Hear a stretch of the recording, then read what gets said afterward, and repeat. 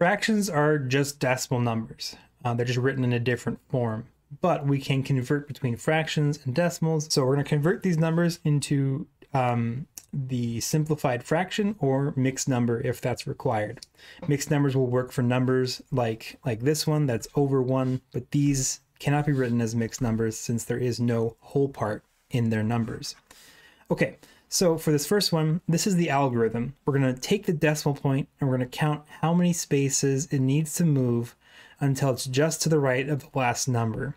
Here we have 6. I'm going to move it one place, so it's just to the right of 6. And we're going to have 6, and we're going to divide it by 1 with that many places that it moved of zeros. So we moved one place, we're going to have 1 0. This, of course, is the fraction, and we're going to reduce this. We can divide top and bottom by 2, and that's going to give us 3/5. So that is the simplified fraction form of 0.6.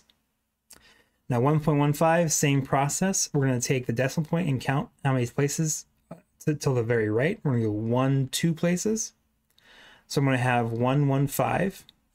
There's going to be no decimal shown in the numerator because we move the decimal point all the way to the right, which makes it a whole number.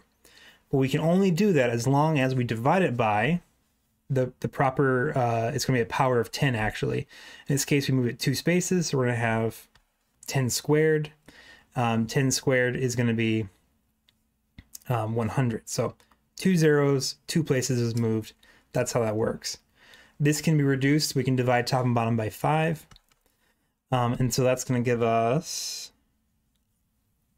23 over 20. And this can be rewritten as a mixed number. 20 can go to 23 once with 3 left over. So 1 3/20 is our answer there. Okay, same process. We're going to move 1, 2, 3, 4 spaces all the way to the very right. 5, 6, 4 is the number. These beginning zeros don't really matter, right? 0, 0, 5, 6, 4 is the same thing as 5, 6, 4 when there's no decimal point written. So this is going to be over, let's see, we did 4 spaces, so we're going to go 1, 2, 3, 4. And I can reduce this number. I can reduce it by, let's see, 2 for sure. Let's see if there's anything else. I'm going to pull up a calculator here and just make sure I'm doing it correctly. 564 divided by 2 is 282 over 5,000. I can divide by 2 again. I get 141 over 2,500. And I'm not going to be able to reduce it anymore. 2,500 can only be divided by 5 and 2 for prime numbers. 141 cannot be divided by either of those, so that's simplified. Okay, a 1, 2. So we're going to have 5 over 1, 2. This is the same thing as 1/20 when we reduce. That's the process that you can go through. It's quite fast once you know the algorithm.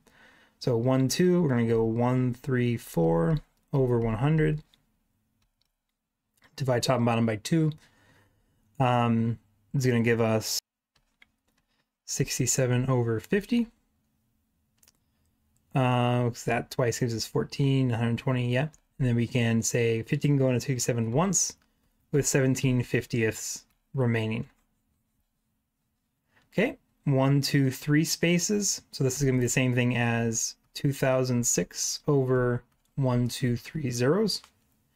I can divide by, well, this one here, right? 1,000 can go into 2006 2 times with 6 1,000ths left over.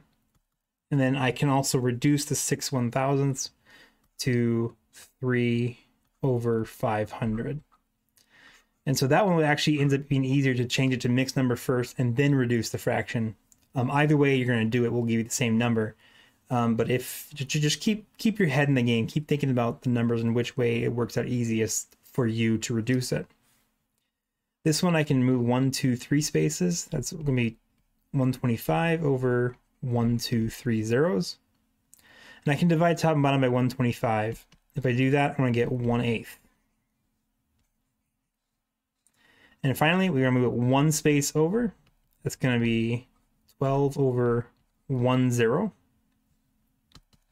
giving us 6/5, which of course is 1 1/5, changing it into a mixed number. So converting a decimal to a fraction, you just use this simple algorithm, count how many spaces is going to move, and then give it, with a 1 and then that many zeros at that many places that you move spaces. And then reduce the fraction, or change it to a mixed number and reduce the fraction. So that's converting from decimals to fractions. If we want to go the other way, well, this way is even easier because all we have to do for this is do the division. And in here, we're going to round to the nearest hundredths place if necessary, and some of these will require that. So to show this, I'm going to actually show a calculator here. I'm going to actually do the calculator for these things and look at them. So let's go ahead and plug these numbers into a calculator. I'm going to start with this first row. And as we see here, we have 3/4 is the same thing as 0.75. I'm just plugging it into a calculator and solving for the decimal. That's what we get. 52 over 10 is the same thing as 5.2. 1/3 is the same thing as 0.3333, and 3 actually repeats indefinitely. All right, so here we had 0.75. That's already to the hundredths place, so that one's good.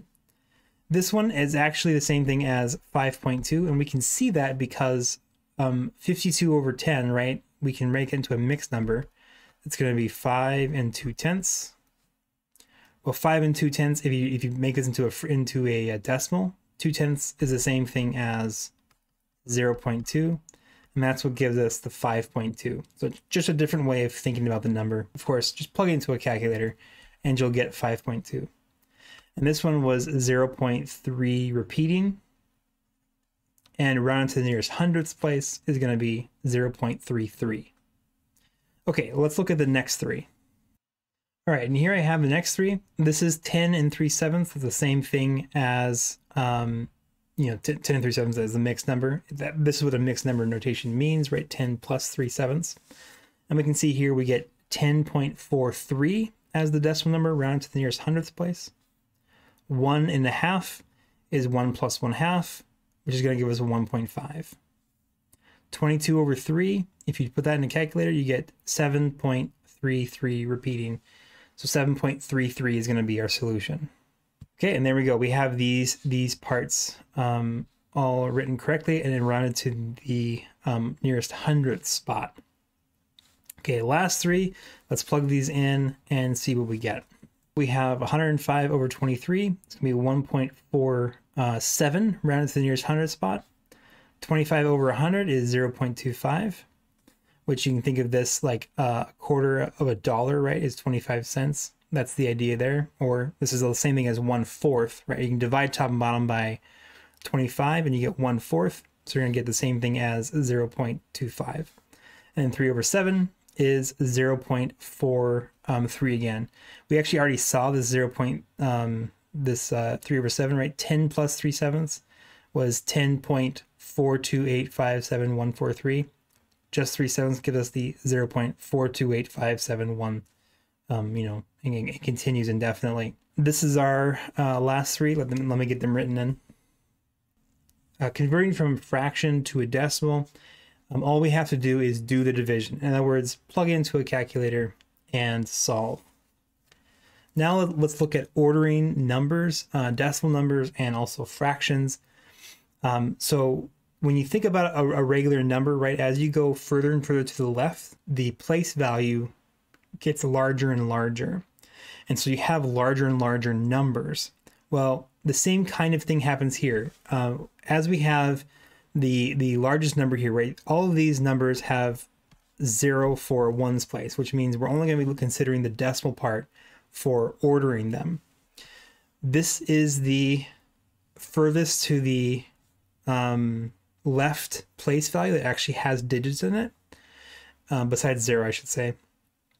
And this is also the highest place value. It's going to be the most impactful, the largest place value of these numbers.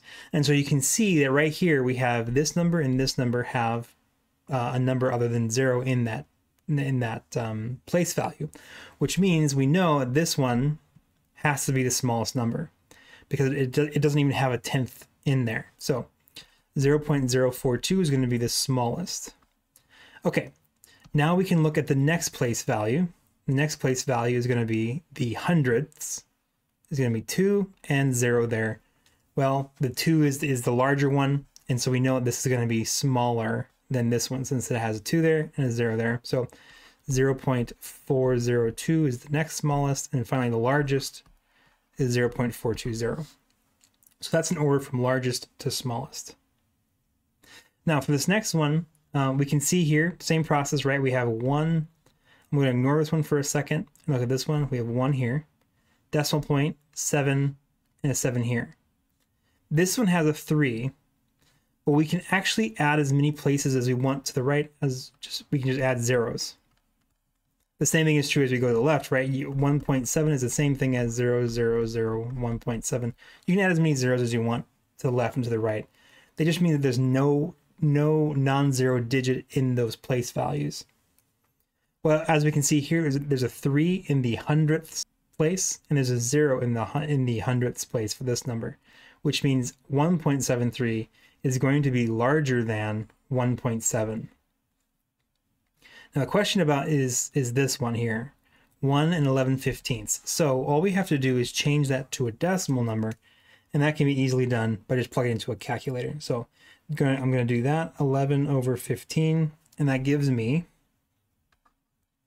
so 1 and 11/15 is going to be 7,333, and the 3's just keep repeating indefinitely.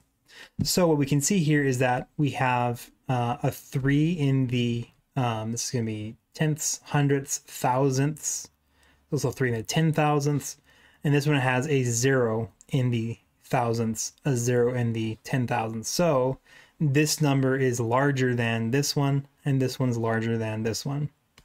1 and 11/15, 1.73, and 1.7.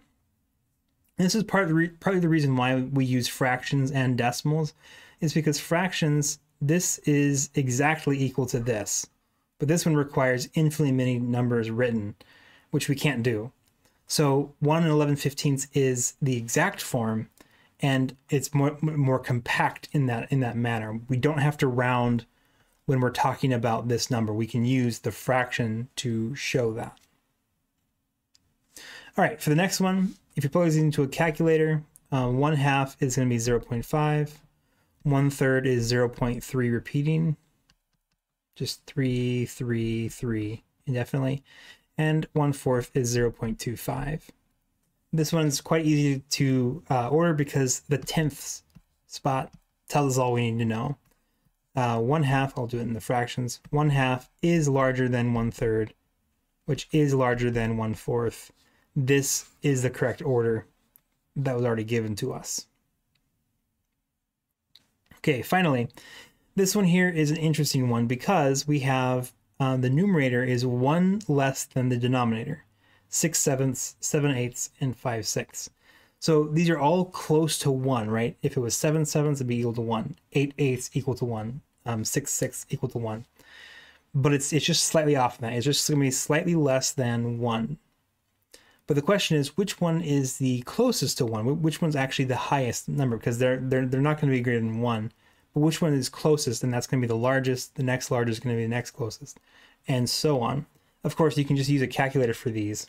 6/7 gives us 0.85. I'll do 7/1, and then it keeps going. 7/8 is going to be 0.875. It just ends there. And 5/6 is going to be 0.833 repeating.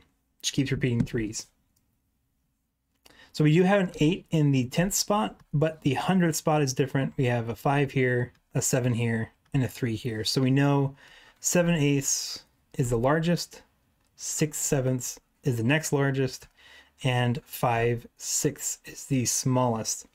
And what's interesting here is that the largest denominator, because of how this problem was set up, the largest denominator was first because it had the largest numerator.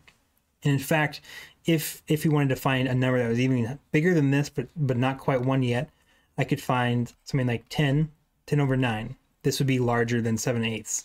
And 11 over 12 would be larger than 9/10. And you keep going, you can keep going, let's say like 100 over 101. This would be very close to 1.